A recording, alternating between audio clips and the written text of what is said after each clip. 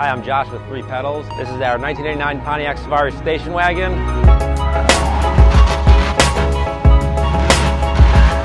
We call it shaken and stirred. One of the reasons we call it that is because of the shaker hood scoop we added.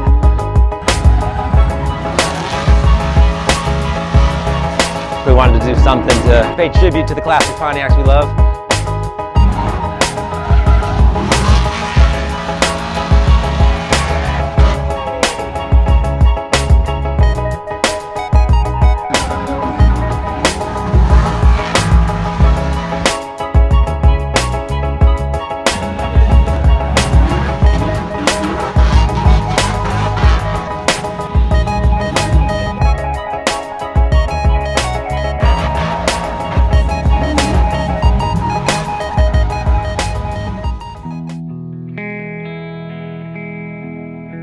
The wagon is mostly stock on the outside.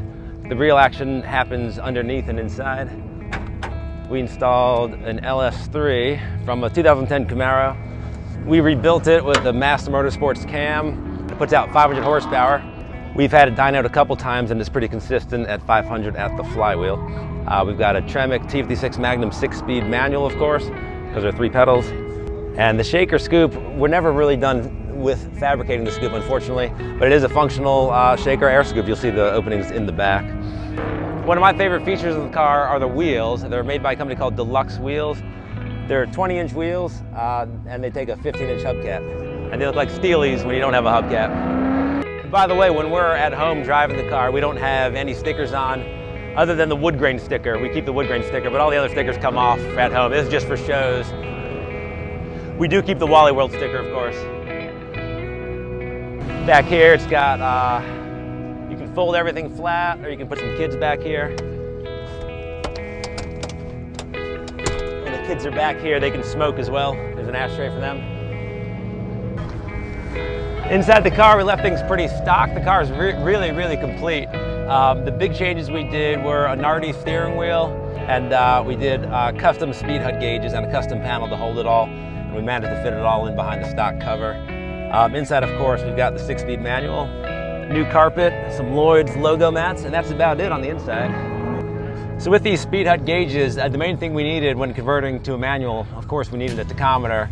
And really for the design, we're working on a 1987 Porsche 911, and I've always loved the design of the gauges. And the 911, a lot of Porsches put the tach front and center instead of the speedometer front and center. So giant tach front and center was the key.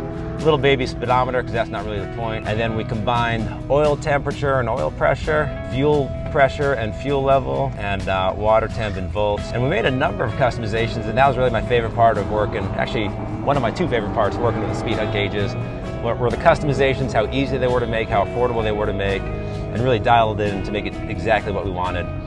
The other thing I really like, you don't see from here, is the mounting depth of the gauges is about 1 inch. So they're really easy to install. A lot of the older gauges that are like 3.5 inches deep, it's really hard to retrofit them sometimes because there's just no room behind the gauges. Some of the customizations we made include combining different gauges.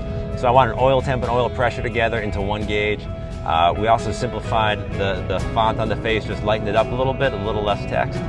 Along with the T56 Magnum 6-speed manual transmission, we installed an Exity twin-disc semi-metallic clutch, and it's been holding up great.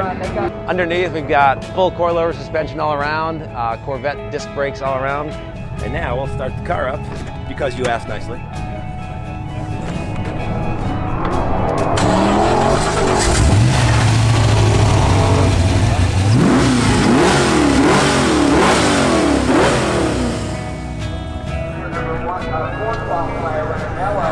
Too much fun.